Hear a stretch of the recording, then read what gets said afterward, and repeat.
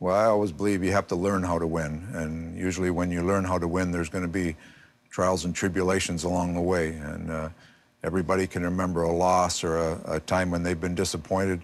And you can look at that two ways. You can look at it as a disappointed that is going to push you down, or use it as a motivating factor. And I've always tried to use the lessons that are learned, the hard ones, as a motivating factor in trying to get back to that winning podium.